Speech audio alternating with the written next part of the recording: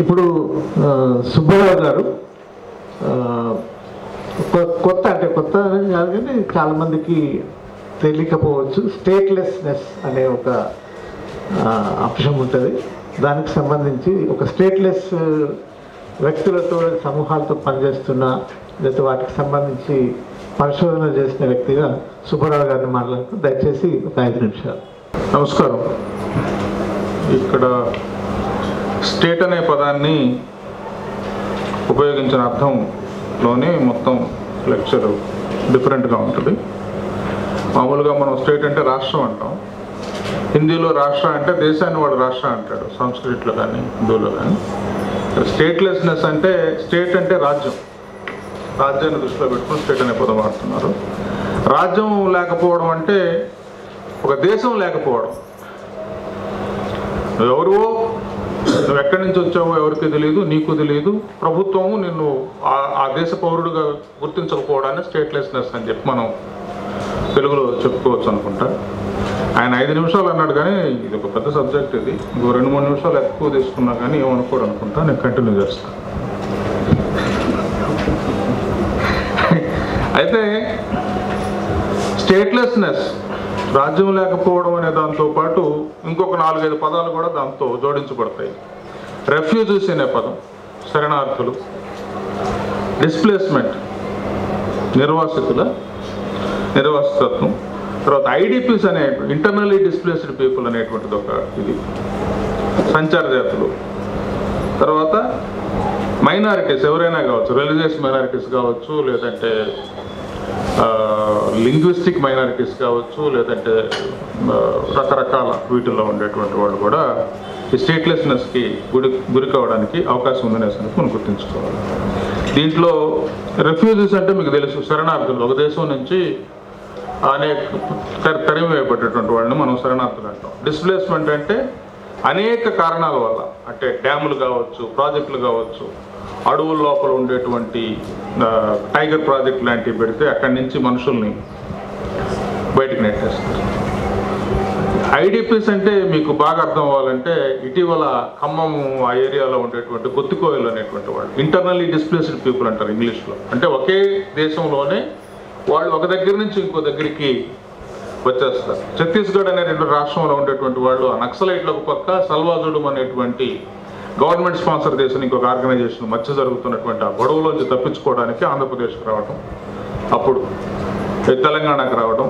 వీళ్ళు సింధీలు, మార్వాడీలు, వాళ్ళకు అయితే స్టేట్లెస్నెస్ ఉండదు, వాళ్ళకి పౌరసత్వం అయితే ఇస్తారు. కానీ అదే రకంగా అమెరికాలో ఉండేటువంటి భారతీయుడికి ఇక్కడ 2 సిటిజన్షిప్లు ఇస్తారు. కానీ వీళ్ళకి మాత్రం ఛత్తీస్గఢ్లో ఉండేటువంటి వాడిని తెలంగాణలో పౌరుడుగా గుర్తించకపోవడం అనేటువంటిది ఇంటర్నల్లీ డిస్ప్లేస్డ్ అంటారు. గవర్నమెంట్ ఆఫ్ ఇండియాకి ఇంటర్నల్ డిస్ప్లేస్కి సంబంధించినటువంటి పాలసీ ఏదీ లేదు, విధానం లేదు. They can treat in anyway. So ఇవన్నీ ఈ స్టేట్లెస్నెస్ అనేటువంటి దాని లోపలికి మనం పరిగణించాల్సి ఉంటుంది అనేది మనం అర్థం చేసుకోవాలి. కారణాలు ఏంటి? ప్రధానంగా యుద్ధాలు. మీరు ఇటీవల జరుగుతున్నటువంటి ఒక పెద్ద యుద్ధం తీసుకుంటే, రోహింగ్యాస్ అనేటువంటి పేరు మీరు వినుంటే, ప్రపంచానికి మొత్తానికి శాంతి ప్రబోధించారనేటువంటి ఒక బౌద్ధ మతానికి చెందినటువంటి బౌద్ధ సన్యాసులు స్త్రీలను చేర్చి తగలబెట్టి మిలిటరీతో కలిసి వీళ్ళు కూడా అకృత్యాలు జరిపి అక్కడ ఉండేటువంటి ముస్లిమ్స్ని, బర్మాలో, మయన్మార్లో ఉండేటువంటి ముస్లిమ్స్ ఈరోజు దిక్కులేనిలాగా అయిపోయినటువంటి పరిస్థితి. This is the statelessness. హైదరాబాద్లో ఉన్నారు వాళ్ళు, ఢిల్లీలో ఉన్నారు. ఏ దేశం నుంచైనా ఎక్కడైనా వచ్చి శరణార్థులుగా ఉండాలని యూఎన్ అగ్రిమెంట్ ఒకటి ఉంటుంది. దానిపైన అందరూ సంతకం పెడతారు కానీ దాన్ని పాటించరు. పాటించకపోతే యూఎన్ చేయగలిగింది ఏమీ లేదు. UN is a టూత్లెస్ organisation. వాడు గవర్నమెంట్లు ఇచ్చే ఫండ్స్ తోటి నడిపే సంస్థ కాబట్టి అది ప్రభుత్వాలు ఇది పాటించకపోయినా కానీ చేయగలిగింది ఏమీ లేదు. యునైటెడ్ నేషన్స్ ఆర్గనైజేషన్, దాంతో వస్తున్నటువంటి సమస్యలు అన్నమాట. కాబట్టి ఒకసారి ఈ యుద్ధాల వలన ఎందుకు జరుగుతాయి యుద్ధాలు? ఒక మయన్మార్ను తీసుకోండి. మయన్మార్లో జరుగుతున్నది ఏంటంటే వాళ్ళు ఉండేటువంటి ఆ ప్రాంతంలో ఆయిల్ ఉంది, మినరల్స్ ఉన్నాయి, రిసోర్సెస్ ఉన్నాయి. దీన్ని ఎంకరేజ్ చేయడం కోసం గాను ఆ స్త్రీలను చేర్చి వాళ్ళ భయభ్రాంతులు పీపుల్ ఉన్నారు అనేటువంటి చెప్తా ఉంది. 1 మిలియన్ అంటే 10 లక్షలు, 10 లక్షలు ఇంటూ 11 ఎంతో మీరు లెక్కేసుకోండి, నాకు లెక్కలు రావు. కాబట్టి ఒక కోట్లలో ఉంటుందా? 10 లక్షలు ఇంటూ 10 కోట్లు ఎంత ఉంటుంది? సో పీపుల్ ఈ రకమైనటువంటి పరిస్థితుల్లో ఏం చేయగలుగుతాం అనేటువంటిది మనం ఆలోచించుకోవాలి. ప్రపంచవ్యాప్తంగా జరుగుతూ ఉంది. ఒక్క మాట చెప్పి నేను ముగిస్తాను, సమయం లేదు. అన్నిటికంటే మొట్టమొదటి స్టేట్లెస్ పీపుల్ అంటే వాళ్ళు స్టేట్లోనే ఉంటారు కానీ అప్రకటితమైనటువంటి స్టేట్లెస్నెస్ ఉంటుంది. ఉదాహరణకి ఇండిజినస్ పీపుల్ ప్రపంచవ్యాప్తంగా ఎవరు మూల నివాసులు అనేటువంటి వాళ్ళు ఎవరైతే ఉన్నారో వీళ్ళు అమెరికా అనేటువంటి దాంట్లో సౌత్ అమెరికా అనే దగ్గర ఉన్నా కానీ వాళ్ళకి నిజంగా ఆ దేశంలో ఉండేటువంటి మిగిలినటువంటి నార్త్ అమెరికాలో ఉండేటువంటి వాళ్ళకు ఉండే హక్కులు లేకపోవడం అనేటువంటిది ఉంటుంది. ఇక్కడ సంచార జాతులకు సంబంధించి కూడా అదే రకమైనటువంటి పరిస్థితి ఉంటుంది అనేది మనకు తెలుసుకోవాల్సి ఉంటుంది.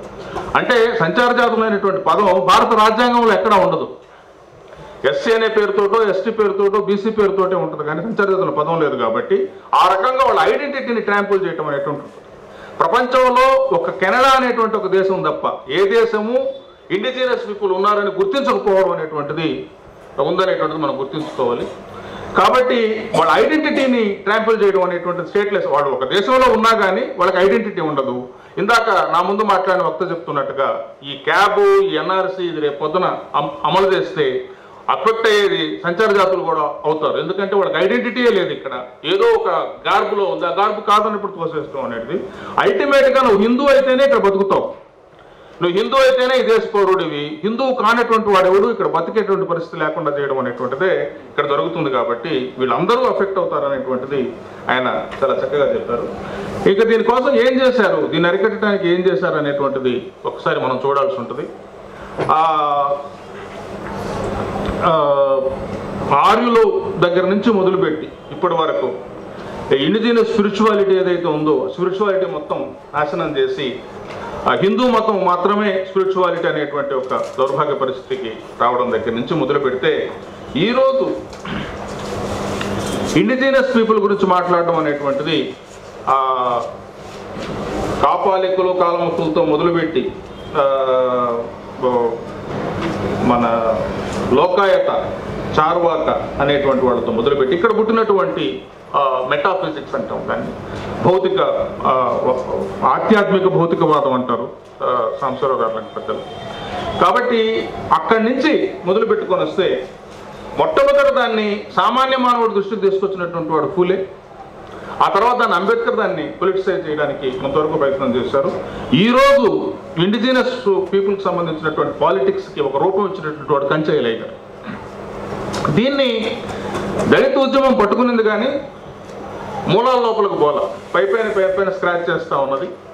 దీన్ని ఒకటి ఇంకా విస్తృతంగా అధ్యయనం చేయాల్సి ఉంటుంది. అసలు ఈ మూల నివాసులు ఎవరు, ఎక్కడి నుంచి వచ్చారు అనేది అర్థం చేసుకోవాల్సి ఉంటుంది. ప్రపంచవ్యాప్తంగా జరుగుతున్నటువంటి మూల నివాసి ఉద్యమాలతో అనుసంధానం చేయాల్సి ఉంటుంది. ఎందుకంటే స్టేట్లెస్నెస్ వరల్డ్ వైడ్ అని చెప్పి మాట్లాడమన్నారు నన్ను. ఇది జరిగితే తప్ప ఈ స్టేట్లెస్నెస్ అనేటువంటి, ఎందుకంటే ఈ సంపద మనది, ఈ దేశాలు మనవి, ఇక్కడ ఉండేటువంటి సకల రిసోర్సెస్ మనవి, జంగల్ జమీన్ అంటాం. ఇవన్నిటిని వేరే వాళ్ళ చేతుల్లో చట్టబద్ధంగా కోట్ అండ్ కోట్స్ పెట్టుకొని మీరు బయట వాళ్ళు ఇవన్నీ మాయి అనేటువంటి పరిస్థితికి అన్ని రకాలైనటువంటి చట్టాలు రావడం అనేటువంటిది మనం అర్థం చేసుకోవాలి. ఈ పరిస్థితి నుంచి కాపాడుకోబడాలంటే ఒక భారతదేశంలోనో ఒక రాష్ట్రంలోనో ఒక గ్రామంలోనో ఒక ఉద్యమంలోనో కాకుండా ప్రపంచవ్యాప్తంగా జరుగుతున్నటువంటి మిగిలినటువంటి స్ట్రగుల్స్ తోటి, ఇండిజినస్ పీపుల్ స్ట్రగుల్స్ తోటి అనుసంధానం చేస్తేనే ఇది ఈ సమస్య పరిష్కారం అవుతుంది అనేటువంటి నా ఉద్దేశం. ఉన్నటువంటి పాలసీస్ ఏదైతే ఉన్నాయో దీన్ని అధ్యయనం చేయాల్సి ఉంటుంది, ప్రజల మధ్య ప్రచారం చేయాల్సి ఉంటుంది. ఈఎన్ఓని ఒక బలమైనటువంటి వ్యవస్థగా నిర్మించుకునేటట్లుగా వివిధ ప్రభుత్వాల్లో ఉండేటువంటి రాజ్యాంగం సంబంధించి ఇక్కడ ఉండేటువంటి న్యాయ నిర్ణేతలు వాళ్ళు దాన్ని పటిష్టంగా అమలుపరచాల్సి ఉంటుంది. అది జరగాలంటే రాజ్యాధికారం మన చేతిలోకి రావాల్సి ఉంటుంది. మన చేతిలోకి రాజ్యాధికారం రాకుండా మన కోసం వాళ్ళు చేస్తారనుకుంటారు భ్రమంలో నుంచి వదిలేయండి. అగ్రకుల పార్టీల్లో ఉండేటువంటి దళితులు లేదంటే బీసీలు లేదంటే ట్రైబల్స్ మనకేదో చేస్తారంటే భ్రమంలోంచి బయటికి రండి. ఎందుకంటే అగ్రకుల పార్టీలో ఉండేవాడు పార్టీ వాడు చెప్పింది చేయాల్సింది తప్ప దళితుల కోసం వాడేం చేయడు, బీసీల కోసం వాడు ఏం చేయడు. మన పార్టీ అయితే తప్ప మనం నిర్ణయాలు చేసుకుంటే తప్ప జరగదు అనేటువంటిది అర్థం చేసుకోవాలా. అందరం కలిసి రాజకీయాలు మాట్లాడటమే ఒక బూతు మాట అనేటువంటి ఒక భ్రమంలోంచి బయటికి రండి. రాజ్యాధికారం వైపు పయనించి ఈ చట్టాల్లో మార్పులు తీసుకొస్తే తప్ప జీవితాలు బాగుపడవన్నట్లు అర్థం చేసుకోవాలని చెప్పి మనం చేస్తూ నాకు ఇది అవకాశం ఇచ్చినందుకు నిర్వాహకులకి మరోసారి కృతజ్ఞతలు. సెలవు.